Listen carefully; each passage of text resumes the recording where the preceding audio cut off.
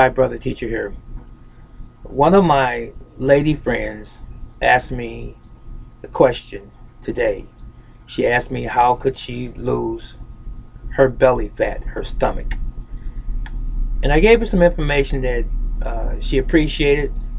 However, she probably wasn't prepared to hear because it requires a lifestyle change. First of all, I told her that please understand this. You can't lose fat only in one place on your body exclusively. It doesn't work that way. When you eat your food, all of the nutrition from your food is dispersed throughout your entire body.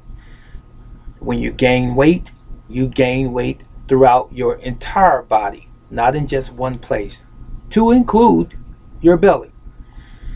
You have more fat stores on some parts of your body than you do others. Sometimes it's noticeable in your face, sometimes it's not noticeable in your face that you have some extra fat.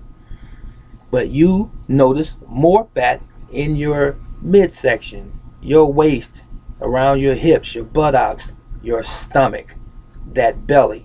That is where you notice more fat, and even in the chest area over a period of time, especially if you become obese.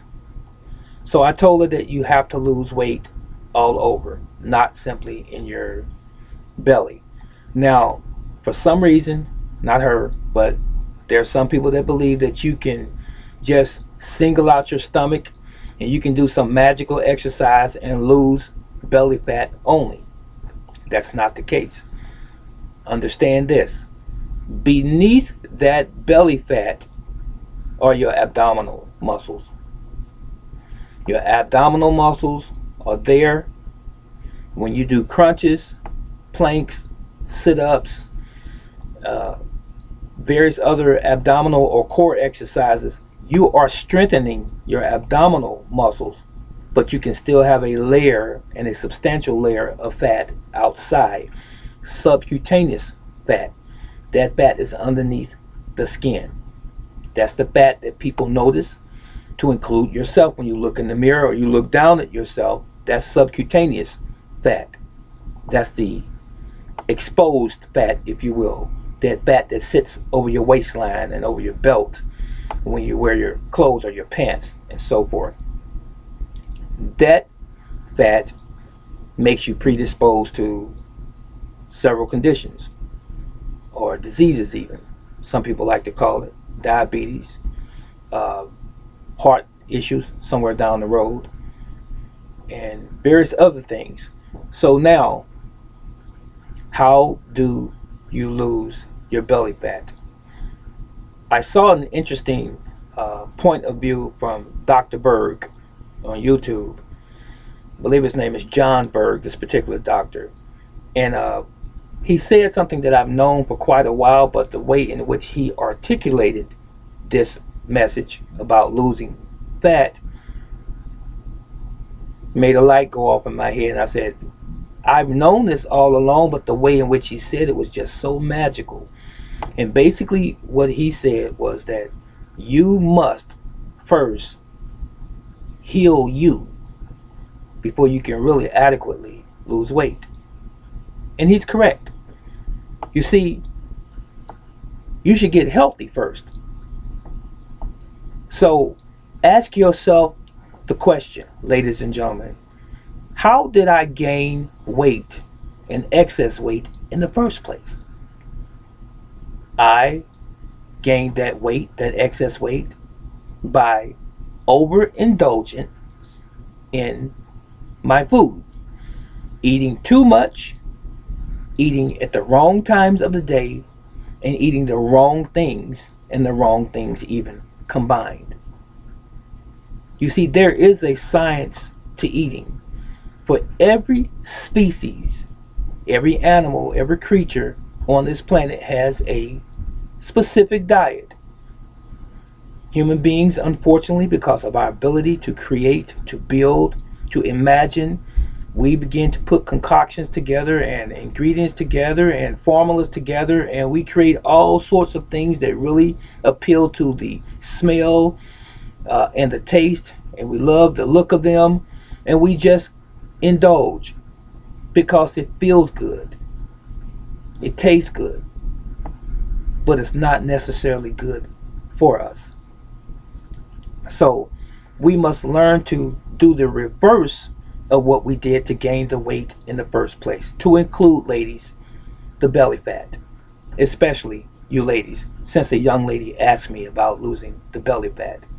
Now, there are a few things that we must do if we want to ensure that we lose weight and to lose, consequently, stomach weight or fat as well.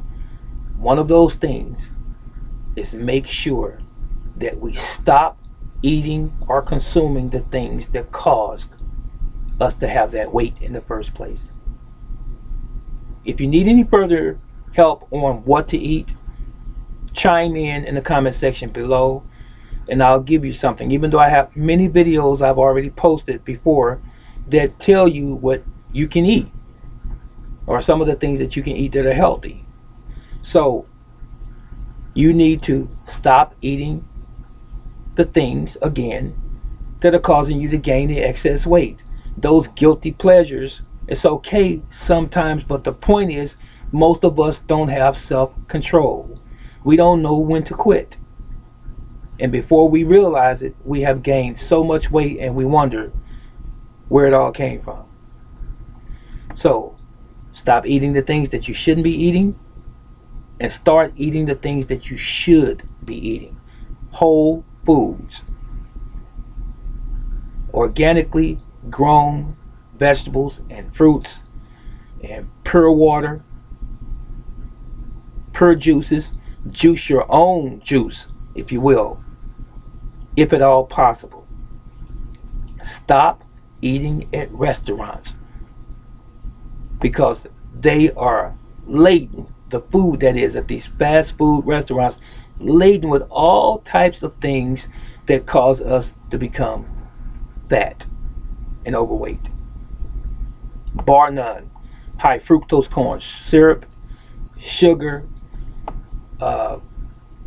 excess salt, all types of chemicals, all types of flavors and concoctions and potions in the foods that we're buying, the junk food and the processed foods, and it's wreaking havoc on our health.